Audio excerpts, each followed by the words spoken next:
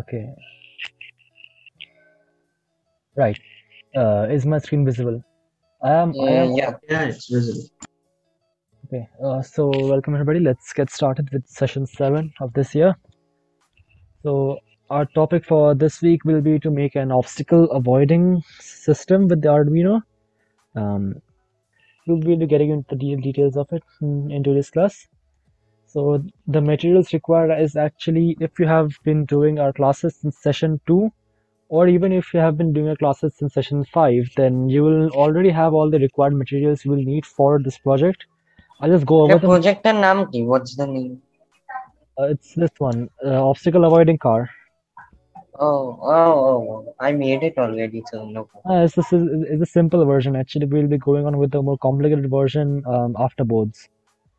So just for information, this project you guys can submit after boards because class 10 boards are starting from next week, I think, or next Sunday, is it? You guys can submit this after boards. We will be hosting classes after the boards anyway. So yeah, that's the topic of the project. The materials you guys will be requiring are the Arduino Uno, that's the standard one. The ultrasonic sensor that you guys purchased for your last project, that is the dustbin one. Okay, the same model. Just pull it out. It's not really that difficult to pull it out. Can I use infrared?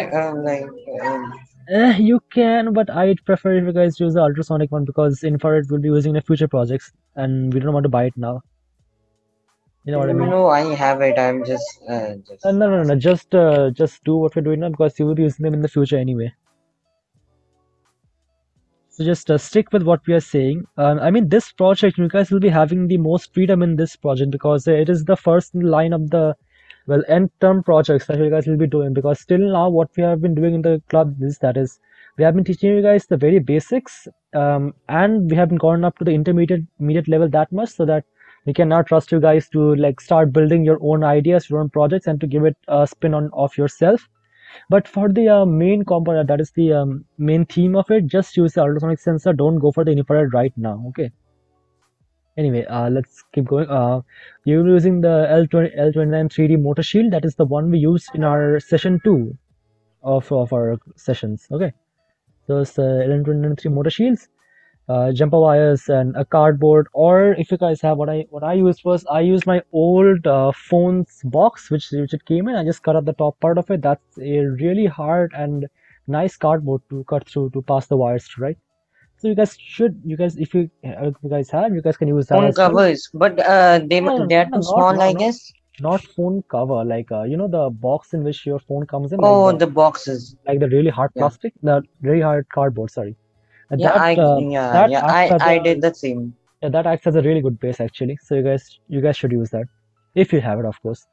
And of course, jumper wires. Now you guys may find a mini breadboard in Amazon. We'll be sending the link in the servers too. So that's not an issue. Yeah, you guys can use the mini breadboard. We'll be explaining the use of it later on in the session, but that's an optional piece. 9-volt battery. You guys can also use the 7.25-volt standards with the three 1.5-volt batteries. Three 2.5-volt batteries. You guys can also use that combination as well. Yeah, and that's basically the power supply of this whole system. Then DC motors with wheels. You need one pair of these. That is just two DC motors on each side, because it's actually a lot easier to Because control half the the power direct. might go, I think, will Yeah, go that into the too. ultrasound. Yeah, it's power saving, and it's also easier and it's also a smaller code to write if you want to make the car turn at the anyway. And you guys need a caster wheel. A caster wheel is basically you guys know what a ball bearing is, right? Yeah. I'll just show you Yes. guys the picture. Okay, so you guys can see my entire browser window, right? Yeah. Yeah. I'll just show you guys what a caster wheel is. This is this thing. Actually this one. I want you guys to buy this one. It's the exact thing because It's 20 rupees. Yeah. it's when you can Easy. buy it's a Chandni too. Because as you're using the two wheels, it is will be hard to keep balance. So if you just keep this at the front, you can just act as a Yeah. ball bearing to like make it a bit more easier to move around in. But is it the height of the two wheels? like No, just no, asking. it It's can lean inclined, right? it can lean forward. It's It fine. Just will, yeah, it yeah, just it shouldn't will fall lean off. forward. That's Uh, what I'm saying. and a double-sided tape and a soldering iron is well preferred actually.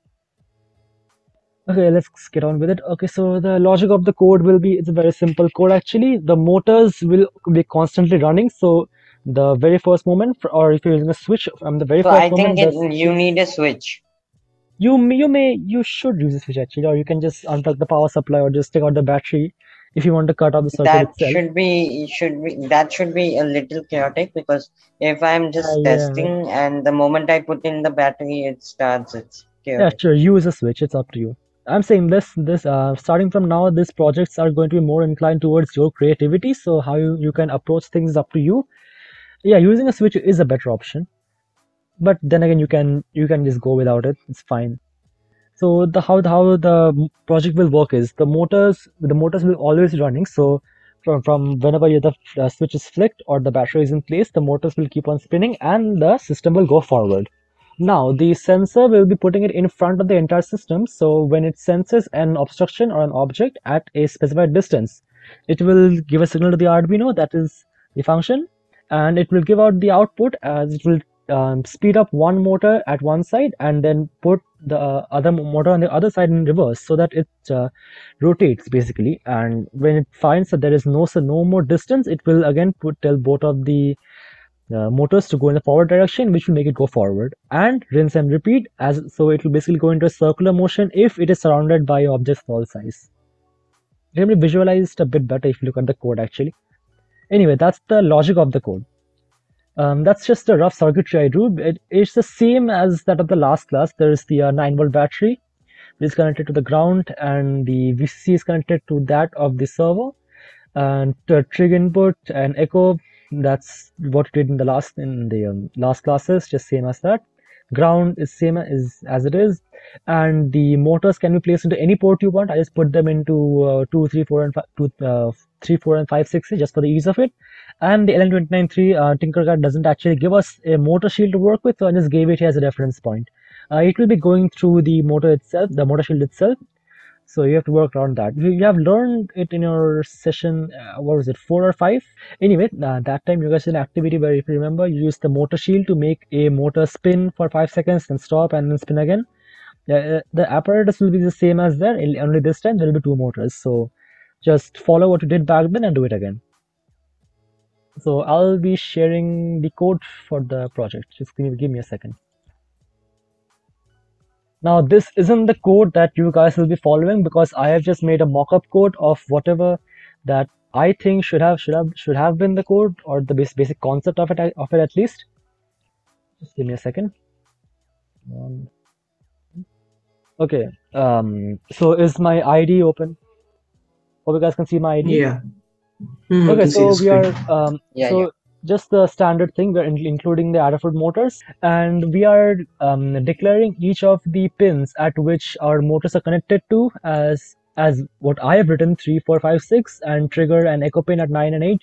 You guys don't and shouldn't use what I've done here because I've just written it as an example. It's a very rough mock-up. It's just to give you guys an idea of how the code should be structured, not exactly how the code should be written. Okay. Because you guys have to write the code from yourselves now, because what this project is doing is basically it is recycling what you guys have learned previously and just applying it somewhere else. Simple as that. Okay, so that's it for our global constants. Let's go to void setup. In void setup, we are just as we've done before. We are putting our trigger pin as an output pin, or an echo pin as an input pin, and we are putting all of our motor pins as output too. Then we are declaring 2 variables, that is the duration and distance, as long type variables. Now we go over to void loop. We are declaring these variables so that they can be used in the void loop code itself.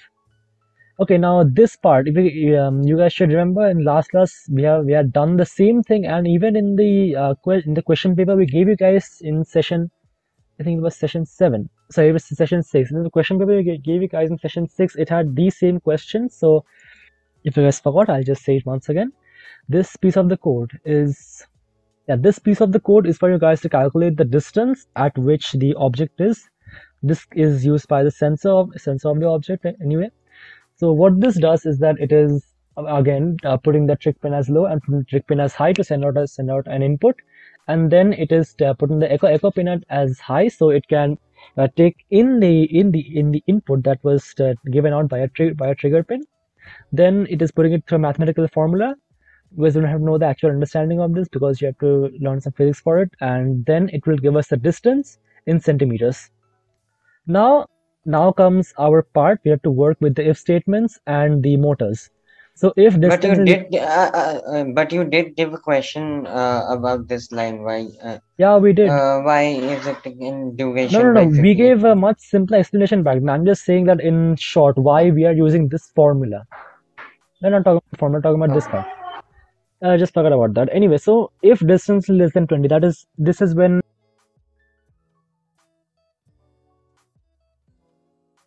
obstacle is at a distance of 20 centimeters. I'll given 20, you guys can give 30 or even 10. It's preferred if you guys give it a distance over 20, so it it has some time to actually stop the car before it crashes into it. Because who knows how fast the car may move. In some case, it may be a bit too fast, and you just end up breaking your sensors or something. This block of code is for when an object is found at a distance of 20 centimeter from our sensor. So it is telling our right motor RMF RBM. It is right motor forward, it is right motor backward, left motor forward, left motor backward. This is just for the sake of your understanding. You guys have done a code similar to this before, just follow that and you'll be fine. Okay, so right motor forward at high, but left motor backward at high. This will turn our entire system to the left. Okay, try and imagine that you are just on a what do you call this thing, a segway? No, not segway, hoverboard. Yeah, you imagine you're like on a hoverboard, and the right wheel is moving forward and the left wheel is moving backward, so it will turn to the left, right? Hope you guys can understand the mechanic behind it, why we are telling it to go forward and this to go backward. Right goes forward, Yeah. left goes backward, it just turns in this direction. Pretty simple. And then we're telling it to wait for 10 seconds, and then it will, if not, that is if there isn't an object, it will just simply go forward. So right motor forward and left motor forward. You can even put this at the front and put this first and this behind it, but this is better to give because you're first defining a distance from it, and then we are telling if there isn't anything in the distance, you just keep going forward, and this will keep on going. Well, as I've said before, until the battery is pulled out or the switch is switched off. We're just giving a delay 100 or even a 10. It doesn't matter. We're just giving it for the stability of the code. You should give it. You can even comment it out if you want to, but I prefer to give a delay at the end of these types of code just for stability, because the system may just burn out. In some cases, it's not that prevalent. Anyway, that's the code actually. It's a extremely short code for what seems to be a pretty, actually not a decently complex project, if I may say so. I mean, the I mean, building it is is. decently complex. I mean, it is basically what we have done in all throughout a session till date. We are just using what we have learned and we're just literally reapplying them. Like in this case, we just literally almost copy pasted the entire code from our last project, because we have to use the same formula and the same function for the sensor, and we are using these from our That's session all. 2. Anyway, um, does anyone have any doubt with what the code is supposed to be, or does anyone have any doubt with any specific part of the code? Let's see. No. No doubts? Alright, fine, fine. Okay, so that's it about the code. Hope you guys don't have any doubt. You guys shouldn't be copying this code. You have to write the code yourself. This is just a mock-up code to tell you guys that declare variables here, declare the void setup here, what to write in the void loop and how to write it. You have to declare all your variables by yourself, all your functions by yourself, your distance by yourself, delay. It's all up to you. Okay. Anyway, that's it with the code. We'll be moving on to our slides again, so I'll just stop sharing my screen and share the PPT. Okay, back to the slides. I hope the screen is now visible. Yeah. Okay, so how to build the project. So as I said before, this from now on, you guys will be having freedom in how you want to approach your projects, what variables you want in them, what code you want to write, how you want to write the code, how you want to structure your code, how you want to structure your project too. So I'll just give you guys the basic rundown of what a stereotypical project like this should be. So the basic rundown is that it should be a flat board with two DC motors attached under it, with a caster wheel attached at the front of it, and above it should be the Arduino and the motor shield combo. The wires should be going from underneath the cardboard up to the Arduino and Arduino and shield combo, and in front, and the sensor should be in front of the card because that's where it will sense the obstacles. It will sense the obstacles, send a signal, and then tell the motors to turn themselves. This may seem a bit complicated just to hear.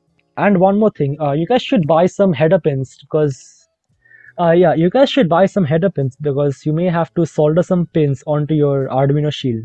If anyone has any doubt of how you want to solder, how you should solder into header pins, it's actually a decently simple process. I can show you, or you guys can just literally search it up on YouTube. You can find hundreds and hundreds of videos, and it's not really that hard. Just turn the shield over, you put the pins in, and you just solder. And the soldering part in this one can be a bit, because well, the part of the solder is pretty small, and the surface area has to be pretty tight, and there shouldn't be any misconnections, or the circuit may just short out. I actually made a Blender model for you guys to understand if you guys are having any doubt in how you should approach this project, that is the building part at least. Okay, so can you guys see my Blender? Yeah. Okay, so this is just a mock-up I wrote not even like 15 minutes ago. Anyway, so this part, that is the base in which everything is standing in, that is the cardboard. It's well, this one is extremely disproportionate, so just go about what I'm feeling about it. These legs underneath the cardboard are the DC motors, as explained by the wheels. They're going on the DC motor itself. This part is the caster wheel. Just so you guys can understand, if this is the cardboard, there are motors here and here, and the caster wheel in the front, so it's easy for it to rotate. Going on The the back more of the more the wheels go rear, the better it is, I guess, because then it's leaning more forward. yes, kind of, but then you have to what do you call it? Position your sensor in such a way that it only faces in the forward direction and not downwards, because that will just hamper the distance measuring capabilities. Yeah, shit out. Okay, now remember that I told you guys that you might need a mini breadboard for this project. Yeah, this part is the mini breadboard, just so you guys can mount the sensor on top of it and use jumper wires to connect it from here to the motor shield. You guys, now I told you it's optional because you guys can also buy something known as I think it's called like a sensor holder or something. I don't know. It's some cheap plastic thing you can buy from Amazon or someplace to basically position your sensor at an anti-gravity angle. It's not really required. It is optional. You can also use the breadboard itself, like I told before. Just mount the motor shield on it like that, and just use jumper wires to connect it to respective ports. Or you can also just build something from on it, like a cardboard piece or something. Just bend the cardboard, stick hot glue to it, and it's done. That may also work. And as I said above it, there should be the Arduino, above it the motor shield. It's a really botched diagram, so just ignore if it just looks weird, because it does.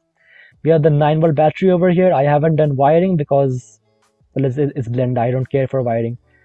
Yeah, you guys should be able to do the wiring yourself, and based on the wiring, you guys should also be doing the ports by yourself. And from the ports just comes the code itself, and that's about it for the model. So does anyone have any doubt on what the model is supposed to mean, or any doubt in any component that is in the model? I had made a similar project before, and I got a chassis and 4-wheel set. So can I use that one? Yeah, sure. Just be sure to modify your code appropriately, okay? Because then you have to use a 4-wheel drive instead of 2-wheel. No, it's a 2-wheel drive. Only the front wheels do not have any motor. Okay, then you guys should be using then just be sure to use the caster wheel, because the caster wheel does come in handy a lot. You guys can also use those sure. Well, I don't know what's the name for them. You guys remember the chair wheels in computer lab? The really cheap chair wheels. Yeah. Yeah, you guys can also just put in a very smaller form factor version of it over here, it should work fine. The only thing you They did not revolve very. still, I prefer buying a caster wheel. It's just what, 10-20 bucks. That's it. It'll hardly like 2-3 days to come, or just buy it from Chandni, if it's possible. And if about the caster wheel, we just buy the caster wheel, put it in the front. That's it, and adjust the motor based on the elevation of it. Okay. Any more doubts in the model? I'll take that as no more doubts, I guess. I have a question. None that whatsoever. Yeah, go ahead. I have a ball. I do have a ball bearing. Can I use it at the as the first wheel? Sure. Does it? If you can use it, if it has a swivel and it can move in multi-direction, then sure, why not? Okay. Yeah, Aryaman, go ahead. You Vish. No, I was saying I had no doubts whatsoever. Vish. Let's go back to the PPT. That's how to build, and that's near the end of the session for today. So all the materials will be sent to the server in due time. If not, please remind me. I may forget about it. A video of the project will be submitted. I'll try by next Wednesday. How's that sound? Anyway, you guys have till after your boards. You have a very long time to you guys can even study for. You can even innovate this project if you want. As I said, this project is 70% up to your imagination and just 30% bound by the rules I have just said. Just don't try to veer too much off course. That's about it, actually. I try to stay in the server. We won't really give out any assignments or anything over the course of boards. Because, well, 10 and 12 both have boards. Even I have boards. Aniruddha has boards. So that may be a bit of a trouble for you guys. Oh, that will be a trouble for you guys. Submission, you guys should be following the same Google Drive format. Unlike what happened last time when no one followed the Google Drive format. You guys can just send this code in the server, the video in the server, if it works for you. Or if you just want to be very organized, just put it in the Google Drive. Be safe for it. That brings me to the end of my presentation today. Anuradha could not join us due to some issues anyway. So, does anyone have any doubts? Anyone? No doubts. Let's see. I'll just take the attendance real quick. Okay, I'll stop there.